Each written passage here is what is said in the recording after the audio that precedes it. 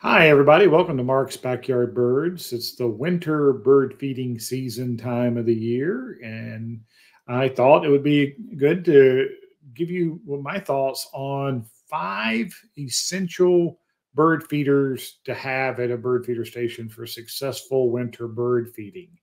Some of these have a couple of variations to them, but it's mainly 5 groups, and your choice of a feeder of each type, because most people's goal when feeding birds is to attract as many different kind of birds to their yard as possible and to entertain them if they can. I know there's some exceptions we don't want, with like starlings and house sparrows, but for the rule for most of us is, yeah, I want to appeal to as many different birds.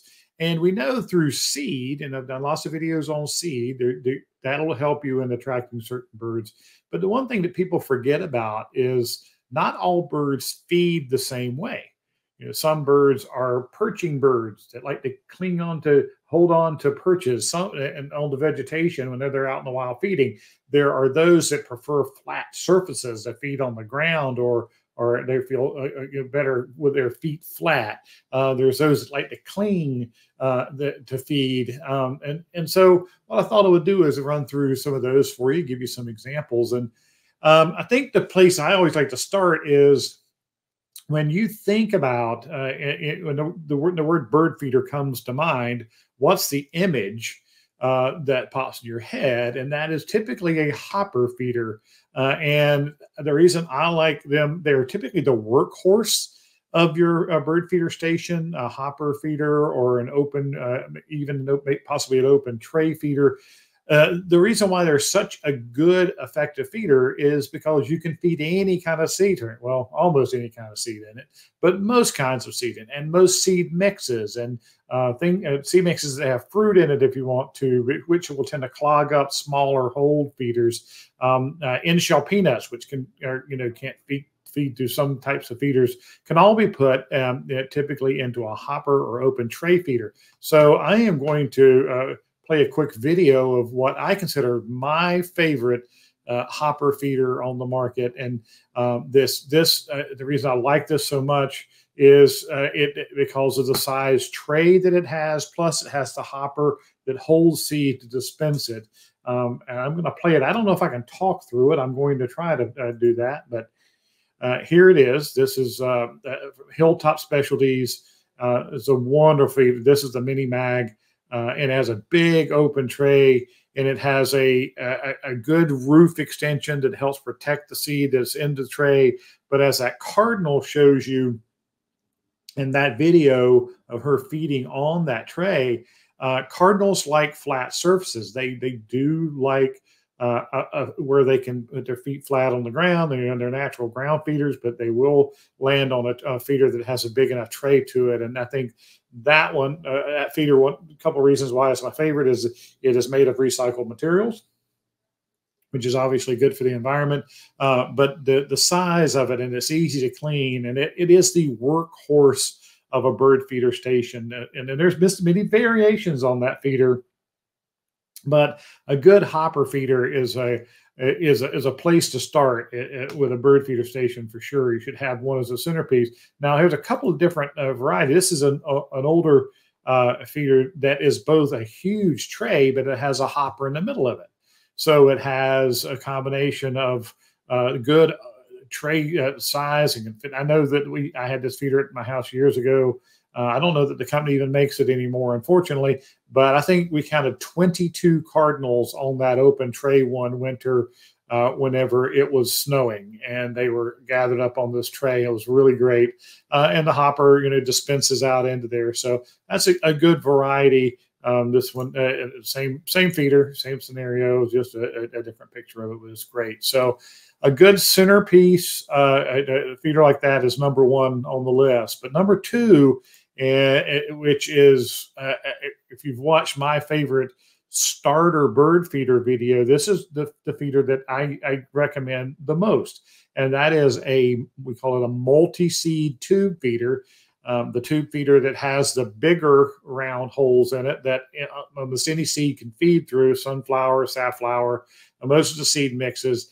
But if you've watched that video before, you know that I talk about this feeder that I want a tray attached to it. Because the tray that, of course, will catch waste seed and extra seed that falls out. But there are those feeders, and cardinals are a prime example. While they don't much like sitting on the perches and reaching because they're so big. Now these house finches and the bluebirds are actually coming to this really well. But look how many bluebirds are in the tray, because that tray is easier for a lot of birds to negotiate. So a tray added to a multi-seed tube feeder is a really, really good idea. So that makes number 2 on my list, a multi-seed tube feeder with a tray. And I also like to put a hood on them as well to help keep them the seed dry in there. This picture, the hood's above the picture, but I love this picture because of all the bluebirds in it and a couple of house finches up on there. So that's number 2 on my list. Well, one of America's favorite songbirds, of course, is the number 3 feeder on the list, and that's the American goldfinch. Those are the 2 birds on the bottom, and the bird up on the top of perch, the middle perch there is a common redpoll.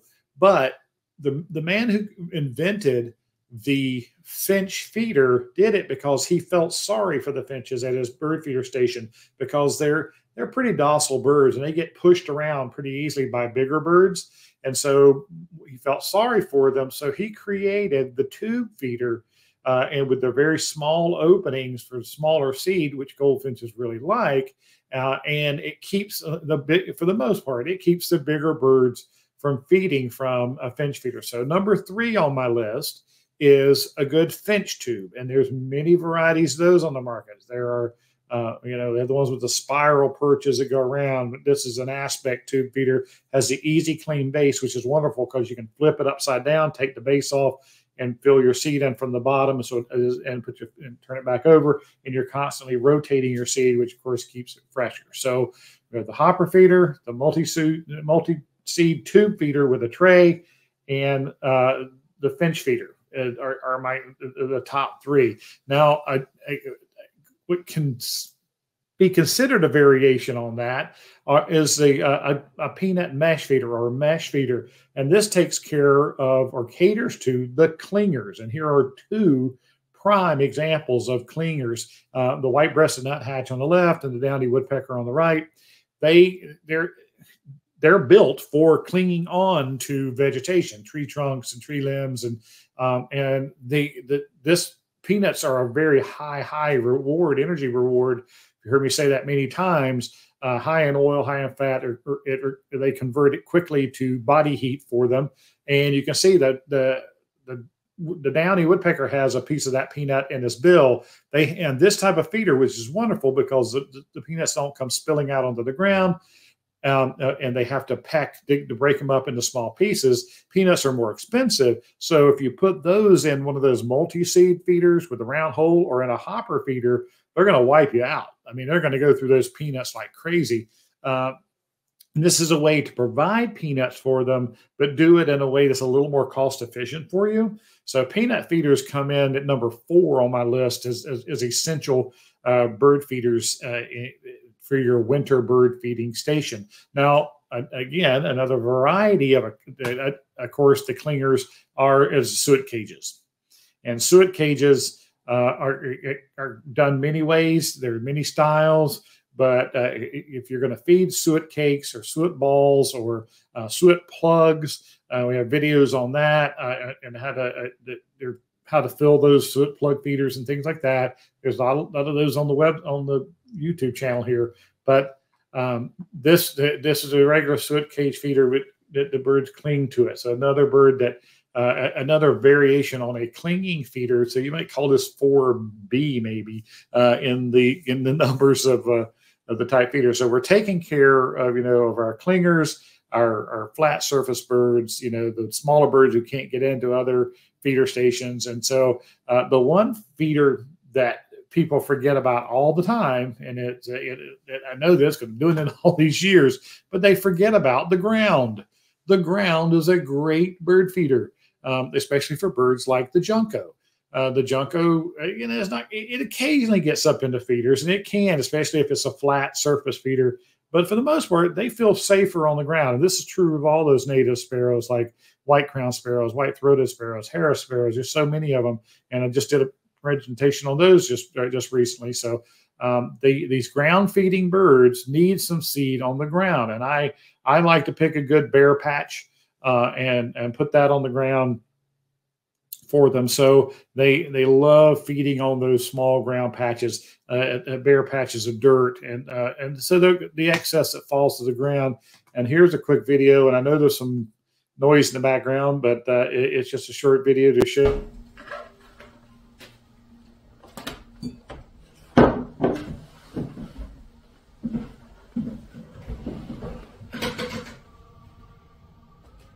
So don't forget the ground.